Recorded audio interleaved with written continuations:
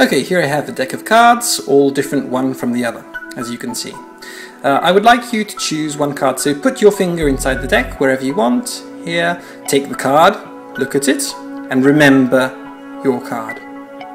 Now it goes back in the middle of the deck, and I'll give the deck a few cuts so that nobody will know where exactly your card is inside the deck. Now I'll do something a little bit different because I'm not going to find your card, but you are going to find your card. Say stop whenever you want. Stop. Here? Okay, I'll pull this card out. You could have chosen any card.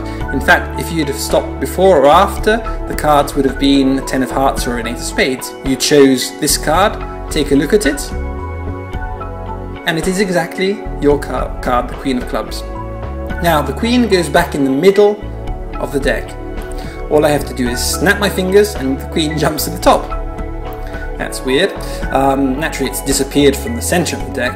If I put your card over here, all I have to do is snap my fingers again and every single card changes into the Queen of Clubs. They're all your card. Okay?